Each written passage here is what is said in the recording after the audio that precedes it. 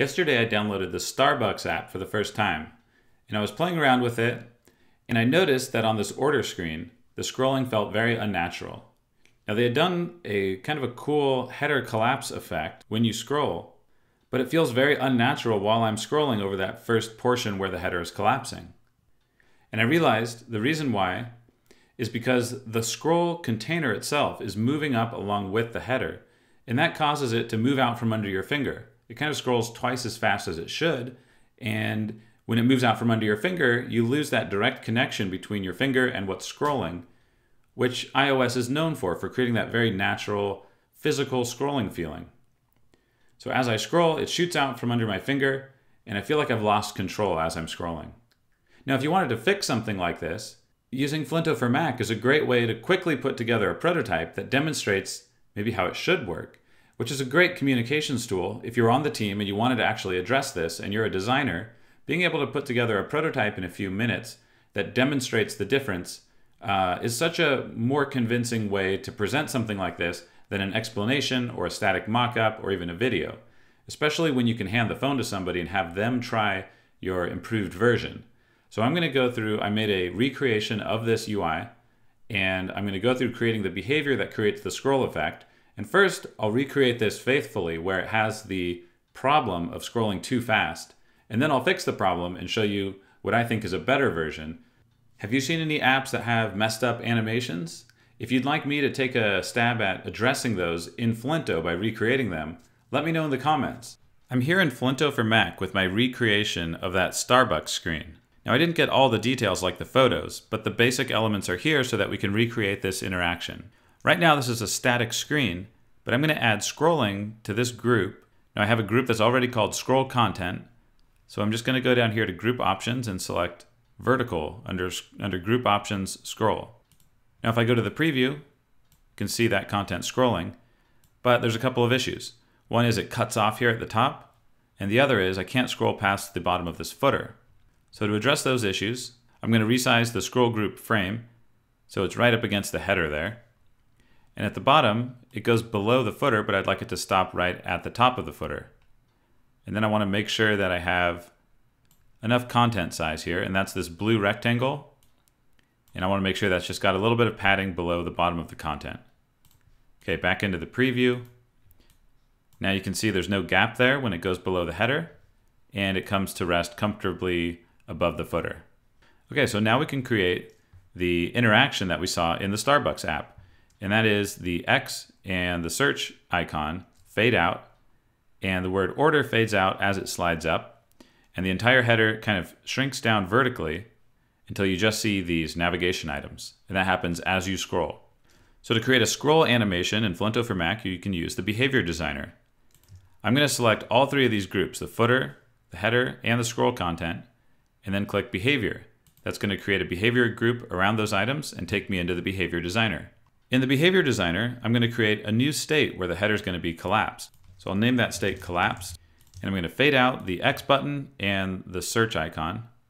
And then the word order is going to slide up like this, and then it will fade out. Next, I'm going to take these navigation links, slide them up, and then resize the background of the header up to match those. Okay, now there's the animation. To get from the initial state to the collapsed state, it's going to happen based on your scrolling. So I'm going to select the scroll group in the initial state, click Create Link, and target the collapsed state. Now you want to make sure that the gesture is set to scroll. Okay, now I'll go into the preview and try this.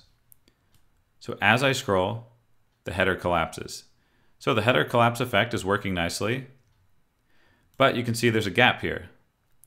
Because the scroll group, we set the top of the scroll group to be right under the header, but now the header is shrinking down and the scroll group is still stopping where we told it to stop initially. So we want to fix that. Now here's where I think the Starbucks app went wrong. The way they addressed that, and of course this works a bit differently in code, and I have a suspicion that they might be using some cross-platform framework. Maybe it doesn't handle this kind of thing nicely, but the effect that they have is that the scroll group moves up. So the scrolling view actually moves while you scroll it. So I'm going to simulate that by sliding my scroll group up, and I'm going to resize it a little bit so that it stays at the bottom of this footer. Okay, let's go into the preview again. And now when I scroll, it doesn't show that gap anymore, which is good. It cuts off right at the footer, even as the footer moves, or sorry, the header. Even as the header moves, the content clips off right at the bottom of it, which is great, except watch what happens where my cursor is. It's right on top of the word coffee. Now, as I scroll up, the word coffee is no longer under my cursor. See how it comes out from under? One of the great things about iOS is the concept of direct manipulation. That's the feeling that you're directly moving something on the screen. And when you scroll in iOS, it feels like you're physically moving something. And it's a very convincing effect, and it feels very natural. But when you have something that moves out from under your finger like this, it breaks that illusion, and it makes it feel very unnatural. Once we get to where the header's collapsed, it does stay put under my finger, but during that animation, it comes out. So that's because, again, the scroll group is moving while I scroll. In addition to just the content inside the scroll group moving, the group itself is moving. So that causes it to move maybe twice as fast. So let's fix this. I'm going to exit out of the behavior designer for a minute. Let me give this behavior a name. I'll call it collapse header. Now what I'm going to do is select the scroll group, and I'm going to drag the scroll content frame all the way to the very top of the screen.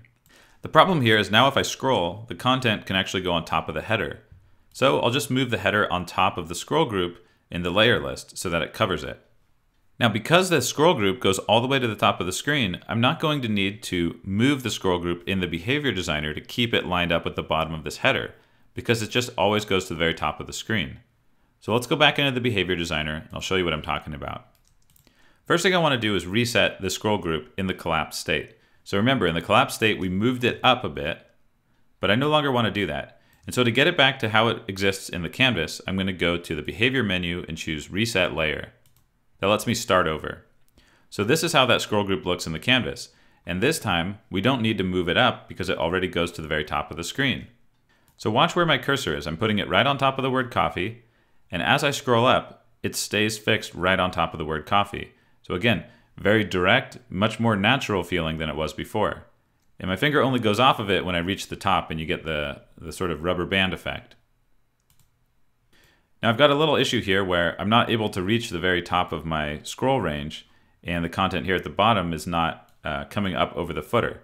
So I'm going to exit out of the behavior designer and make sure that I fix that. So I'm selecting the scroll group, and what happened was my content size got a little bit messed up. So I'm going to drag that blue rectangle down below the bottom of all my scroll content. Let's go back to the preview and see if that fixed it. Cool, so now I can scroll all the way up and my cursor stays fixed on the area where I initiated the scroll. It doesn't move out from under my finger. It's a much more natural feeling. So that shows you how you can use Flinto for Mac to prototype a scroll interaction with a collapsing header, but also hopefully gives you an example of just a detail to pay attention to when you are creating a scroll gesture. You want to make sure that your scroll container isn't animating as you scroll it, because it comes out from under your finger and creates a very unnatural effect. So I think that's a great example of how you can use the behavior designer inside of Flinto for Mac to create an example of how to fix some UI that maybe has a problem in it. I think that's one of the most convincing things you could possibly show someone if you're trying to convince a developer or somebody else at your company that you want to make a change to an app. Especially being able to show the original broken version and the improved version side by side and letting somebody try that. There's really nothing that's going to sell it more than a working prototype like that. That's essentially indistinguishable from the working code. But of course you can create it in just a matter of minutes.